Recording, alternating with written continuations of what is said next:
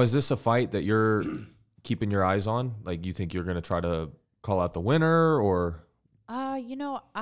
This video today is brought to you by Flow Bottle. Flow Bottle, the bottle with a twist. Get your Flow Bottle today at flowbottle.com. Link in description below. UFC just signed Kayla Harrison, and I saw you had some thoughts about that. Yeah. What do you think about her going to 135?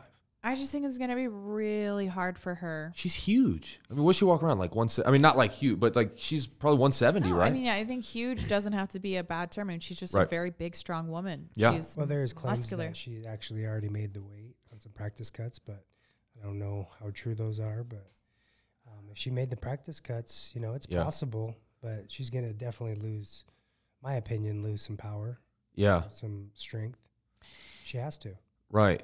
Yeah, I'm concerned that it will suck the life out of her. Mm-hmm. Basically, your speed and timing change, and even your strength and weight distribution changes. Right. So there's a whole other side of it that she's going to have to try to learn, I feel like, in a relatively short amount of time. Now, I'm sure Kayla has known about this longer than we have. Right. So I'm sure she's been already at this, dropping weight for a while. Yeah. I mean, they said that, she said that, coaches said that she's already made the weight, a couple practice cuts to the weight. Really? So, that's what Dana said too. Now, is this a fight that you're keeping your eyes on? Like, you think you're going to try to call out the winner, or? Yeah, of course I'll be, yes, to answer your question, of course I'll be watching it. I do pick Holly as the winner in that fight.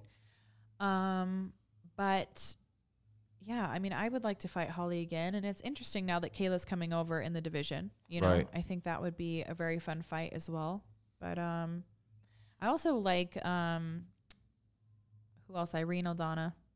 Okay. You know, she just fought for the championship. So, and then she had one fight since then. She looked really good. So I think she's also somebody, I think it depends on how the rankings come out. Like, I really want to continue to climb. I think I'm at number 8 right now. Okay. Yeah. And so we'll see how it all unfolds. Gotcha. Definitely. Now, what's the deal with the 45-pound division? Because they just had Raquel and Silva fight for 45 or 35. Was that? They just had Raquel fight for 35. Okay. So she's a 135-pound champ now. Okay. I think 145 is just disappearing. And is that like they're cutting the division, or they're just kind of? I think so. They just let it fizzle out. I don't think, because when I saw that Kayla got signed and Holly was going to fight her, I thought, oh, this is going to happen at 145. 45. Right. Yeah, for the vacant belt. Guarantee Kayla wanted to fight at 145. I guarantee it. But it's not happening for a reason. Would put her down to 35. They wanted to keep the featherweight division. Yeah, because that would she could have been the 145-pound champ. And that would have been a little bit easier of a feat. I think if this fight was happening at 145, I may be saying like that Kayla has the maybe advantage. A little bit of a favor, but I just think at 35, I mean, Holly is a really strong woman. Yeah. Like, when you clinch with her, she's a very powerful lady. Yeah. And she's fought at both weight classes successfully at 145 as well. So she's definitely big and tall for the division. But I also think she has a good style for people who have a judoka style. I loved seeing the way that she unraveled the puzzle that was Ronda Rousey. Yeah. Right? So you got to think about that. Now, everyone's probably going to just compare and contrast. Kayla does have a different style of judo. Right. Then Ronda's. It's not as easy as just say, oh, well, it's going to be just like that. But I know when people reach for Holly's head, she is just so good at navigating that. I think she does a better job defending judo than she does like leg wrestling. Okay. I just think her style's made better for that. She's also pretty tall. She's pretty tall for is Kayla more like going for the lower body, or is she more up, like trying to keep it upper body?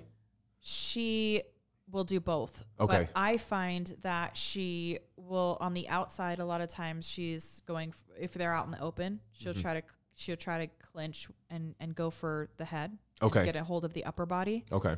But it seems like when she's against the cage, she'll drop down in doubles, and she has shot out in the open a little bit and things like that too. I mean, I think she's versatile. She's able to do both.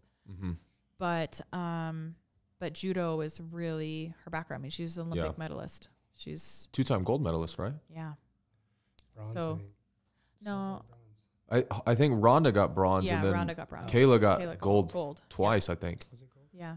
Yeah. But didn't judo change their rules like in 2012 to kind of disincentivize like freestyle wrestlers coming over and dominating them? They did. I'm not 100% clear on exactly how those changes work, but I know it changed how you the double leg rule set, that you couldn't just come over and do that. And like there's some other rules. I think the way they did it, because it used to be a gi top, and I don't know if they had gi bottoms or not, but basically what I think they did was they just changed it to Greco for with a gi. And so they made it. Right. They made it so you could, because I think what was happening was like guys that would, get second or third in the freestyle championships would come over and do really, really well in the judo. I don't know that for sure. I don't have any names off the top of my head, but I've heard that people that did not win in freestyle had come over and made the teams in judo, and they had never done judo before. Have you heard that before? Yeah. I've heard that. I wish we had some names, because somebody's probably, if you're listening, like comment if that's ever happened, if we're just full of shit.